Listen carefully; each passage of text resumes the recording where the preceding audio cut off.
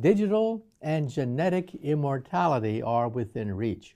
Already in Silicon Valley, there are companies which, for a price, will digitize everything known about you.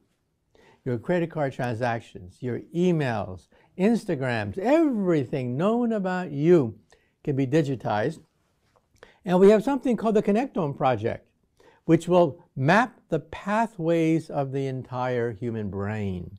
All your memories, all your quirks, personalities, everything digitized, and we'll put it on a disk, and for the most part, we'll put it in a library. Today, you go to the library and you take a book out about Winston Churchill. In the future, you'll go to the library and talk to Winston Churchill, because all his speeches, his mannerisms, his memories, his letters have been digitized. I would love to talk to Einstein. I would love to talk to him, even if it's a computer program that has digitized everything known about him, his work, his writings, his speeches, everything, and a holographic image so that I can talk to him. And one day, we might be digitized as well.